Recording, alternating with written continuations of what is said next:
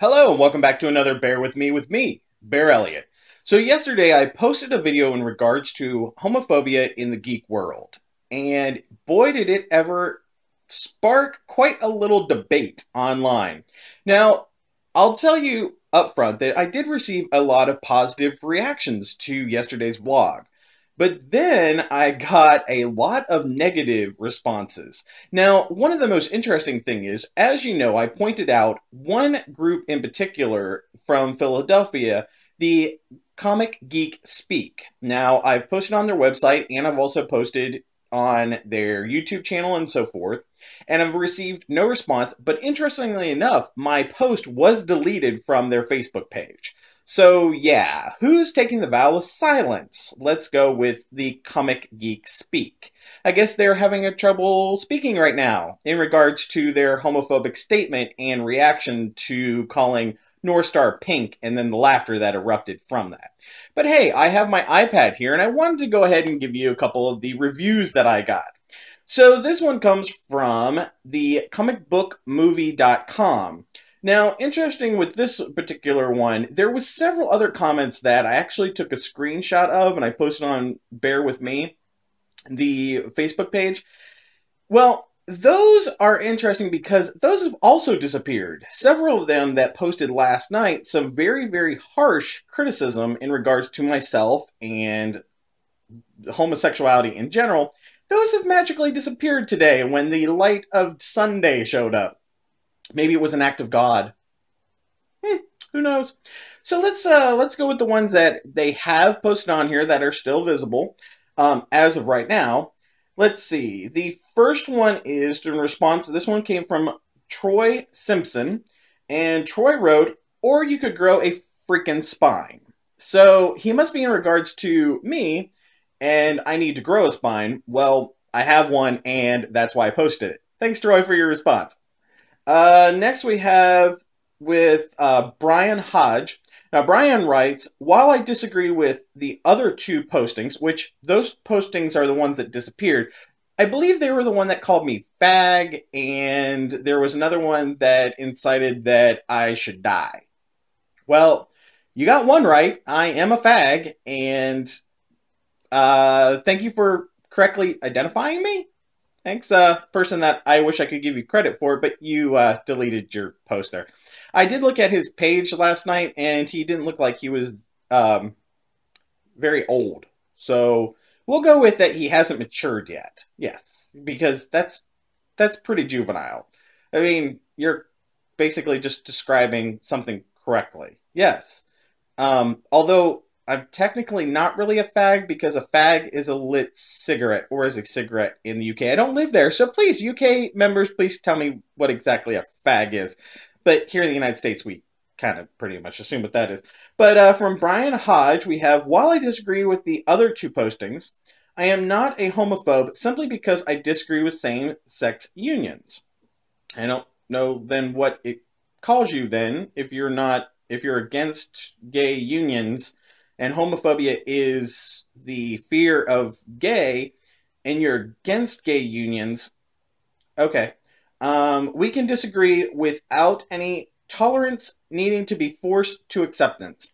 Now, this is interesting because forced to acceptance, so you're being forced to accept that people have the same equal rights as everyone else. Thanks for your comment, Brian. Yes. Then forced acceptance it is, because it's only right that all people in the United States have the same rights as everyone else. Thanks. But we'll work on your definition of homophobia. Let's see. This one came from Adam Jared, and Adam Jared writes, "Keep homosexuality and politics out of comics. This is a major pass." Now, politics in comics, basically comics are nothing but politics. There's the politics between Batman and Superman. There's sexuality in comics because look at Wonder Woman's costume over the years, or let's say Power Girls with her humongous spot in her chest that just shows her humongous cleavage. You have no problem with that, but you have a problem with homosexuality. Now, Some people say that that it's just simply a reflection of the times that we're showing homosexuality. Homosexuality has been around since the dawn of time. There's only one species on the planet that has homophobia, and that would be the human species. So I don't see a lot of dogs like running around with picket signs saying "down with gays." So maybe we should work on maybe eliminating homosexuality in regards to homophobia from comics. Let's remove homophobia, not homosexuality, from comics. Let's work on that. So along with these comments that I've received were a lot of interesting, like, I should die, and just like criticisms of me as a person. Bring it. I don't really care. You can say whatever you want about me. I'm sure it's something that's been said to my face or behind my back. I don't really care. All I really care is that we live in a society now where I have the exact same rights as everyone else in the United States. But just like racism, homophobia is out there running rampant, and it's growing because the political and the religious factions they only have one last possibility to fight us, and that's with homophobia. That's the fear of the unknown. There's nothing to be fearful in regards to the homosexual community, the LGBT community. We are based on love. Love is life. So if you don't like love, you don't like life. And that's why I'm doing this vlog series, is that we need to eliminate homophobia. Homophobia is our biggest and baddest enemy right now. And it's running rampant in the geek community. I've seen it when I walk into comic book stores. I've experienced it myself. It needs to end. And this just reaffirms that there's a lot of wimpy people that can hide behind their keyboards and make a lot of statements.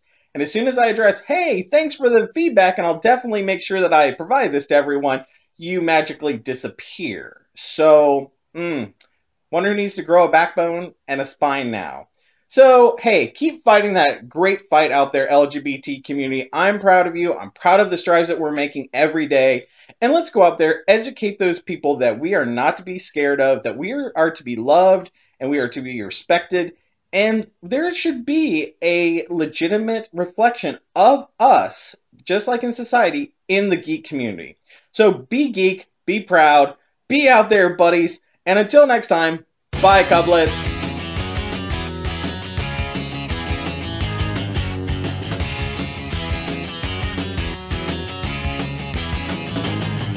I could go out in the darkness, see you calling my name. I hear you shouting, hear you calling, but it's not the same. Every word that you are throwing right into my back doesn't matter to me, cause I'm keeping my track. Let me go.